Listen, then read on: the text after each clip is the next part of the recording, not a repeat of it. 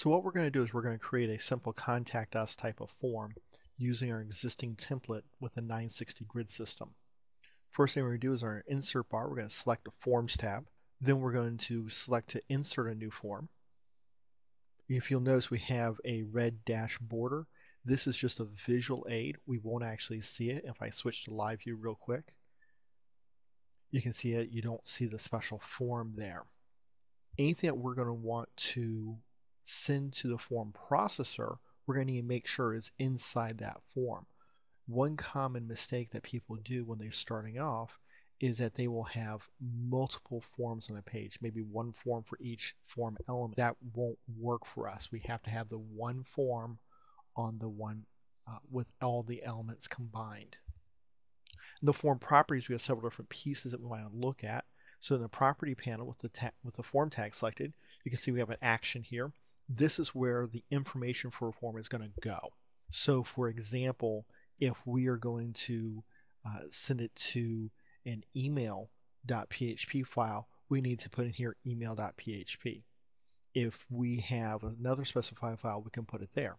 If the action is left blank, then the form will actually send the information to the same page you're currently on. The target is rarely used, but if you wanted to submit to a new window, you could choose, for example, the blank window. If you had a frames-based site, you might need to select it to the parent or the top frame. That's pretty rare though. The next method that we do use quite often is actually the method attribute. And our two options are post or get. The get method is used very commonly, you'll find in like search engines. You have the URL for your web page, and then it puts a question mark, and then it has all the form field and the appropriate information in what they call a name value pair. This is good because you can bookmark it. However, it's bad because you see all the information right there in the address field of your browser, and that's going to cause a problem if you have anything that's sensitive, such as like usernames, passwords, social security numbers, bank account numbers, etc. So we don't always want that, as you can see. On the other hand, we also have a limit with how long the URL string can be. You're limited to about 4,000 characters. So while it's fine for your normal website and linking into a page in most forms, if you had a long form, it could cause problems. The solution to that is the post method. The post method sends the form information in what they refer to as the HTTP headers. That's when you go to send information up to a website, it sends some information that you don't necessarily see. Your form post information can go in there, as can a lot of other information. There's no size limit to this, so you can actually upload even files if you want to. If you ever got on like Facebook or any place like that and upload an image, this is how it's being done. So what we're going to do is we're going to create an unordered list inside of our form. If I'm in Dreamweaver, I'll need to go ahead and hit the Enter key. Now move up, go down my property panel, select Unordered List, and now I can start entering my items. The first thing I'm going to want inside of a Contact Us type of form is going to be a text field. Now a text field is a single input line field I can use. In this case, I'm going to select to get the person's name. So for an ID, I'll just call it name. Label, I'll say your name. Personally, I prefer to always attach using a for attribute. Position the label before the item. Say OK.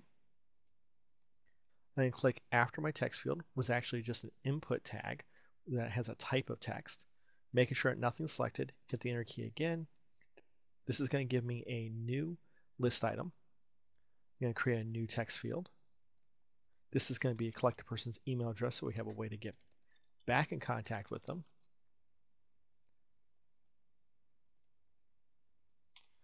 Then I'm going to ask what type of department are they going to want to select. Now one option for picking this would be something like a drop-down list. So Dreamweaver provides what they call a list/menu item. This is actually a select tag. The initial setup is very similar to the input tag for my text field. And I'm going to call this one department. Now right now I didn't give it any options, so what I need to do is I need to click on my list/menu. which all this is a select tag that has a size of 1. And I want to give it some value. So I'll come over here and say list values. And I might have something like, for example, the sales department. I might have shipping. I have labels and I have values. The label is what is seen by the person. The value is what gets sent to my form. I might have just a general question.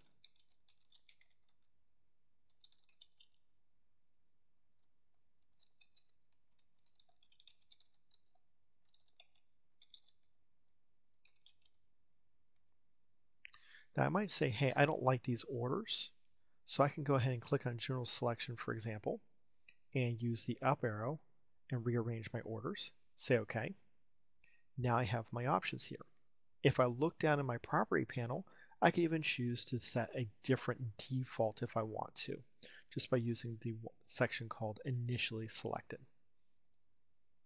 If I have multiple items, this is a really good thing. If I got like a list of 5 or 6 of them, a drop-down list is a great choice to use. However, if I only have like 1 or 2, I may want to pick a different option, such as a radio button. Now I can use a radio button group. We're going to just see if this is an urgent need.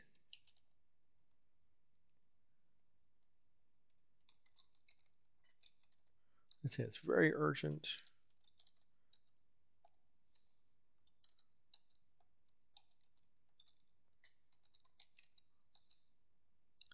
I use layout using my BR tags and say OK. And you might say, well, how do I know what this is supposed to reference? And so I'm just going to, before that, I'm going to just put my mouse cursor there. I'm going to give myself just a div at the insertion point, nothing special. And inside of it, I'm going to say,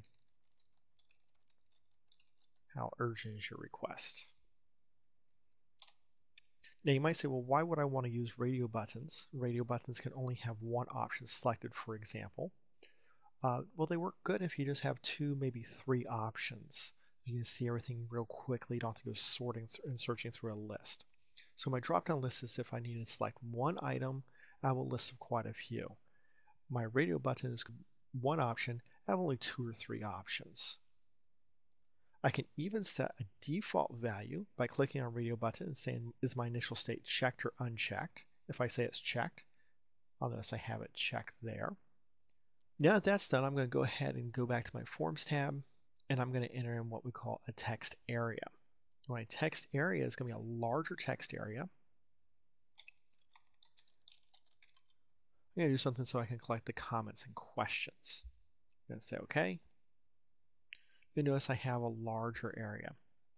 Now I can specify how many characters what I want this to appear. I can specify how many rows or how many number of lines I want to allow myself.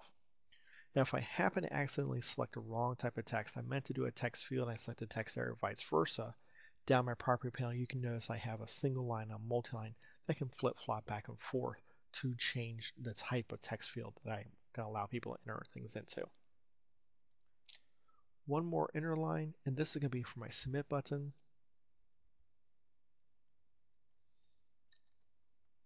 I'm not going to use a label for my submit button. Just because it's a button, it doesn't need a lot of extra information and detail. One thing I do want to do, however, is that you notice here it says submit. That may not be the most obvious thing to people. So I'm going to click on my submit button, and where it says value, I can change my value. I can put in whatever I want. So I'm always going to pick something that's a little bit more meaningful to the person, that they can understand what's going to happen when they click on that button.